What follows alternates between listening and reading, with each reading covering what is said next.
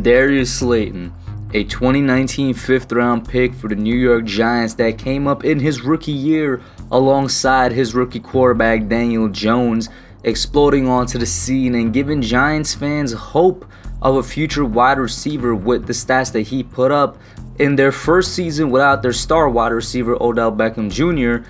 is somebody that Giants fans right now seem to have lost faith in and don't even believe that he could start. We need to talk. In his 2019 rookie season, the 6'1", 190-pound speedster out of Auburn posted 740 receiving yards with 8 touchdowns for the Big Blue G-Men in just 14 games and 9 starts. Along with this was 84 targets and 48 receptions for a catch percentage of 57.1 in a season that it was very clear he was the favorite target of Daniel Jones, the rookie quarterback. And this wasn't by any surprise because both of these guys worked their way up in that offseason from scout team to second team to then first team together. They built a bond, a strong quarterback to receiver bond. And it was very clear that if there was one person Daniel would throw it up to just to have them catch it in any situation that year, he would have selected Darius Slayton.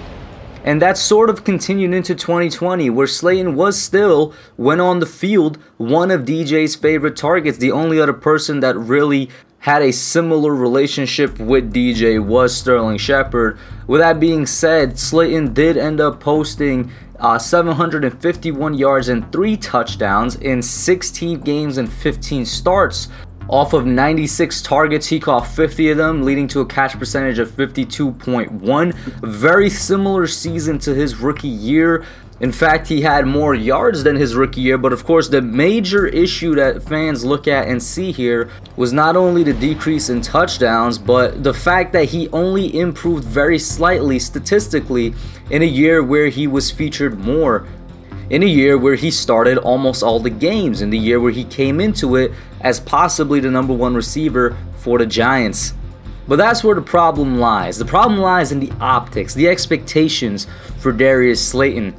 Fans once again just had way too high expectations for a player that had a good season in their rookie year. Darius Slayton at the end of the day is a 5th-round pick, and no matter what you say, we ended up getting a steal in the 5th round because he is a great #2 wide receiver. This expectation and this narrative that he was going to be a great #1 for the Giants was kind of doomed from the start. He did have a great rookie season, but not many teams had anything on him in general. And we saw that when matched up against these #1 corners, and when he was featured as a #1 receiver, which wasn't all the games, by the way, and we'll get into the game logs a little bit, that he just wasn't that guy. Okay? You're not that guy, pal. Trust me. You're not that guy. And 2020 in general just wasn't anybody's season for the Giants except for the defense. The offense was terrible. We give Daniel Jones, with good reason, a pass for some of the things that happened in 2020. The offensive line was not good. Our offensive coordinator was quite terrible, and the passing game all around, which involves everybody, just wasn't doing anything. Why don't we give the same to Slayton? Now, I will say this, Slayton does need to do a better job of gaining separation, as does every single wide receiver that was in that wide receiving core last year. But Jason Garrett, the offensive coordinator, wasn't doing him any favors very early on in the season.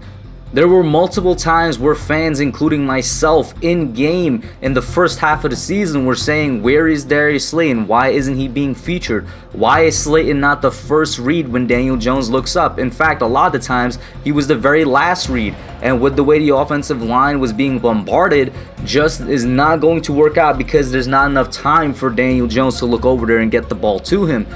And then, of course, if the offensive coordinator wasn't messing up, or when Darius Slayton himself wasn't making a mistake, our quarterback was making mistakes as well. For example, with the Tampa Bay game, where Slayton was open twice down the field and he was just overthrown.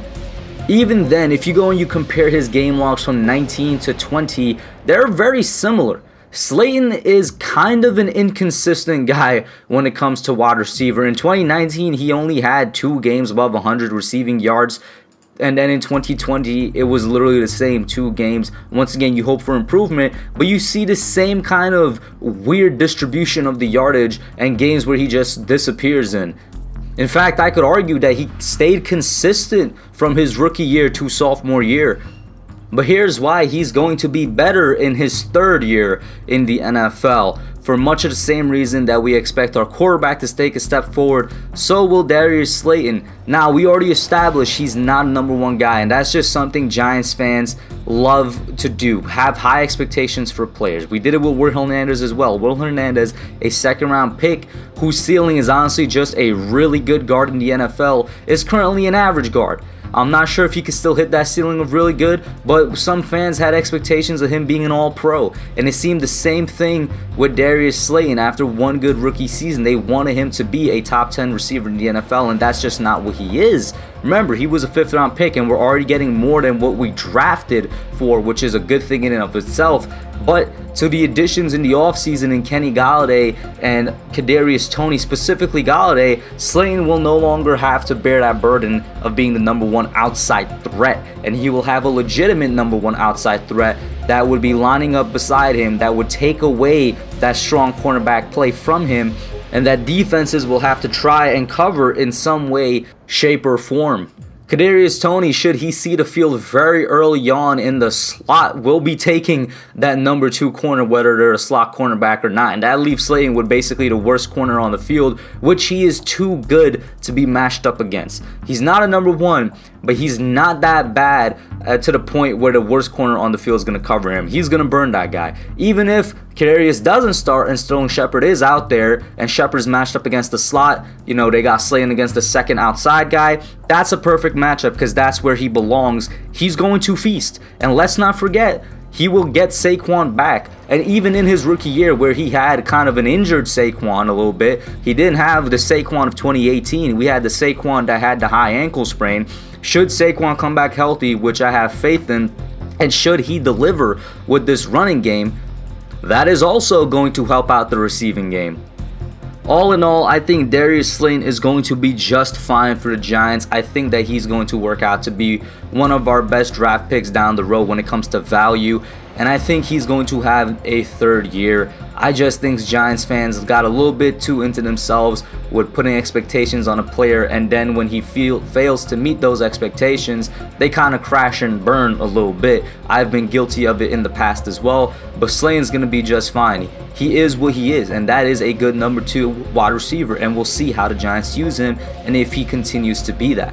A little bit of a different We Need to Talk episode, but one I felt that I needed to make. Put your thoughts down below and let me know what you all think. Like, share, subscribe, and I'm out. Thanks for watching. Don't forget to like, comment, subscribe, and share. I'll catch y'all in the next one.